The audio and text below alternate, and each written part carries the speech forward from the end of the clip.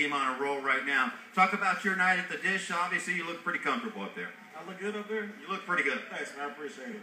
I like hearing that. Well, of course, man. It feels good. You know, you got a man crush on me. It's okay, though. But you know, I was just trying to go up there and hit the ball where it's pitched.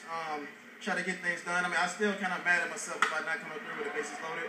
But, you know, we ended up getting a win anyway, and we made it tighter than it should have been. But, you know, any win is a win. I'll take it.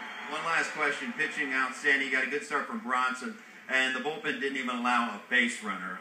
How impressed are you with the Reds pitching? I'm very impressed, man. Bronson did a great job, even though he was hitting the ball today, too. I mean, I'm surprised. He upstaged a little bit. I mean, he went to the upper room, you know what I'm saying? I was surprised. But, you know, I mean, long hair don't care.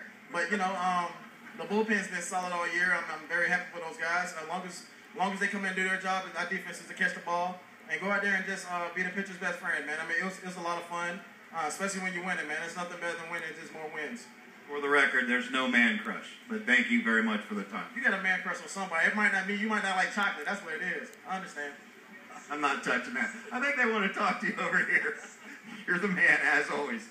All right, let's go upstairs. I'm not sure how we're going to follow that. You want to send it upstairs to Tom and Chris? Nah, you got it. All right, Tom and Chris, take it away. I got nothing to say. Wow. You don't have...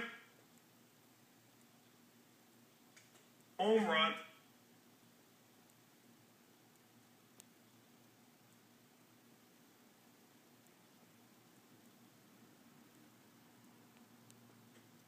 So kudos here as well, and you and I will. Yeah, go ahead. I didn't mean to interrupt you. No, I want to know more about the man crush, and because you know, Jim Day.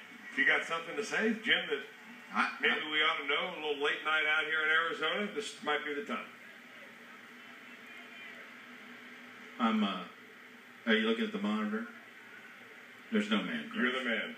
Yes. You're the man. You're the man, Jim Day, like we always say. You're the man. And Brandon Phillips knows it, and we know it, and we're going to send it back to you. All right, guys. Thank you very much. See ya. For once, I don't have much to say. I'm tiptoeing right now, if you can tell. All right, highlights are around the corner.